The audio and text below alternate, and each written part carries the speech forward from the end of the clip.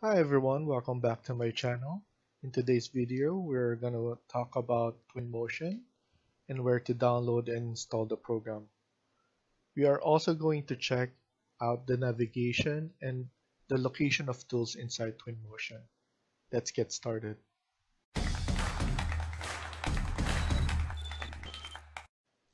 Twinmotion provides a real-time immersive 3D architecture visualization and can easily produce high-quality image, panorama, and 3D VR videos in seconds. What I experienced in Twinmotion is that it's easy to learn and you can literally play around with your models and add high-quality materials right away.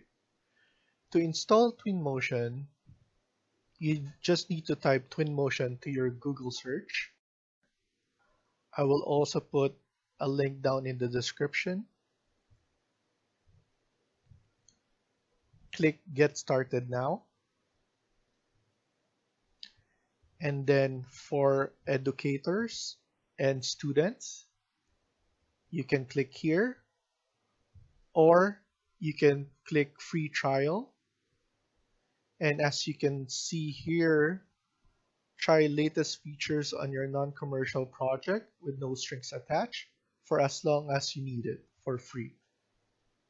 So once you click that, it will ask you to sign in for an Epic Games account. You will need that Epic Games account in order to log in. So once you set up your account and sign in, it will show you the user license agreement. You just need to click both of them and accept. Next thing that you need to do is install the launcher. So once you install the launcher, I'm just gonna click Open Launcher as I have the launcher installed already. So once you finish installing the launcher, it will look like this. You just need to click the install. But before that, there's two new version, and 2020.2 is the most current.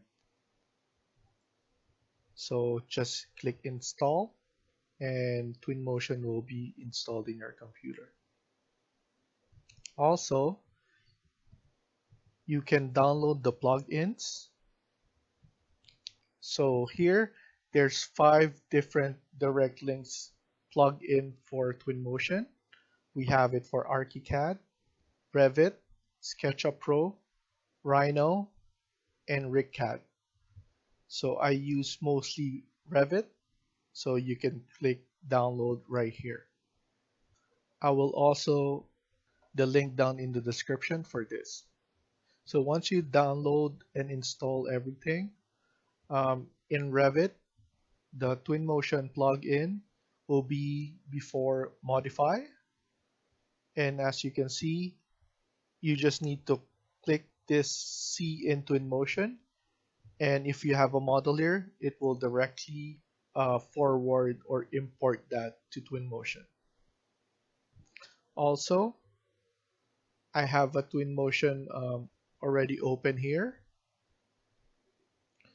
And the toolbars or all the stuff that you need to know is mostly there's a triangle here where you can see all the libraries like materials, objects.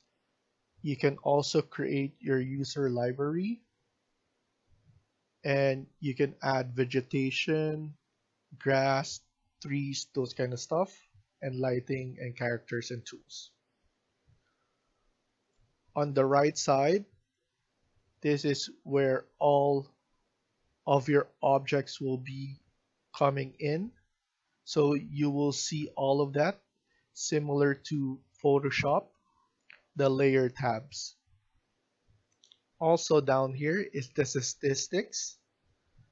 Here it will show you your frames per second and how your computer is holding up. Because usually if you have a lot of objects here in Twinmotion, it will slow your computer and you will be able to know what's going on in your computer right here. Down here is where you can import more stuff like 3D warehouse objects from SketchUp. You can also import that here. You can also import Revit files. Most of the time, it could open up FBX, OBJ files, and those kind of stuff.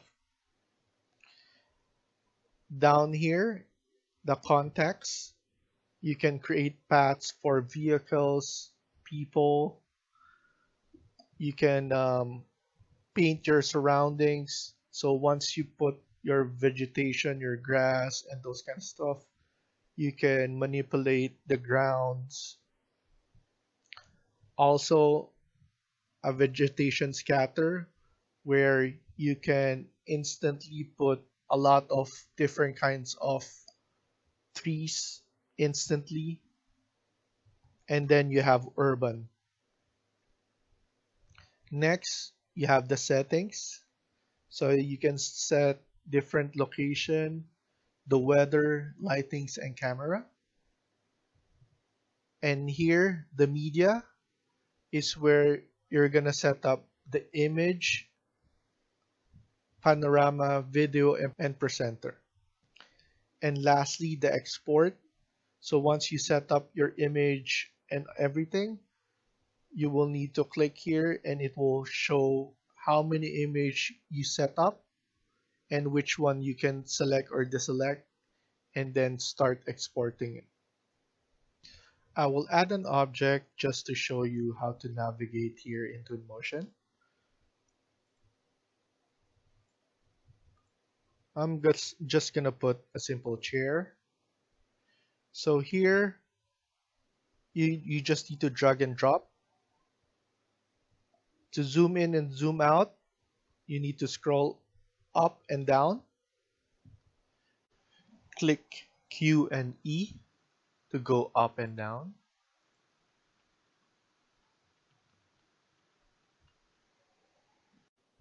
If you hold Shift and move your mouse, you can orbit around the object.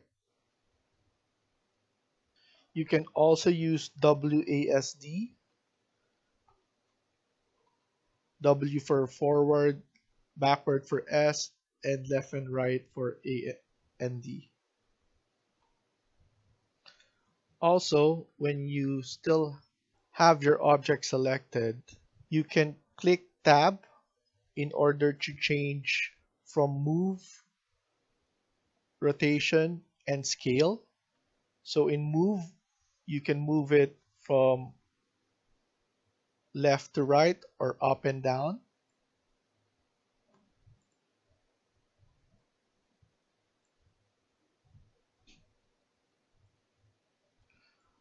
And once you click Tab, you can change the rotation. And also, once you hit the tab again, you can change the scale. So you can make it bigger or smaller depending on what you want. Thank you for watching and I hope you liked the video. Please hit like and subscribe. Feel free to comment down below.